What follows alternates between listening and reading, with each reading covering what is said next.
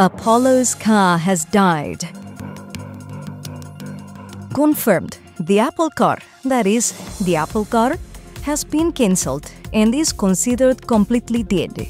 A car that was claimed to be a game changer, completely in history, would be both electric and autonomous, and would take artificial intelligence in a car to another level. But now, the project has spoken. Good. The situation is so dramatic that for having a project that employed 2,000 people, and all of that have taken flight. So it is assured that some could be rehired, but they would work in artificial intelligence. But how did we get here? It all started in 2014, when a secret Apple project named Project Titan was leaked. The project was going to work on an Apple car.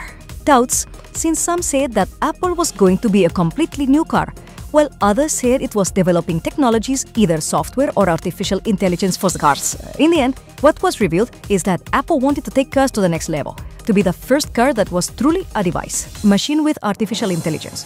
But it seems that things did not go well for Apple. It has been confirmed that the project has been cancelled. And I repeat, out of the 2,000 people working on it, many will be leaving, unable to believe they lost their jobs, while others will stay. But in Apple's artificial intelligence area alone, no one knows why the Apple event was cancelled, but it is believed to mainly be because of the cost. This is because it was a huge investment and things were not going well. And even the car's launch date was being changed and postponed time and again. The latest date mentioned was for 2028, but even that date wasn't certain. It was thought the Apple car would cost around $120,000, that is, like $1.5 million pesos. So it was not cheap, and for all of the above reasons, the car might have been cancelled, and thus really and sadly, according to an expert, it is confirmed that the famous Apple car is now dead. Now tell me, what do you think?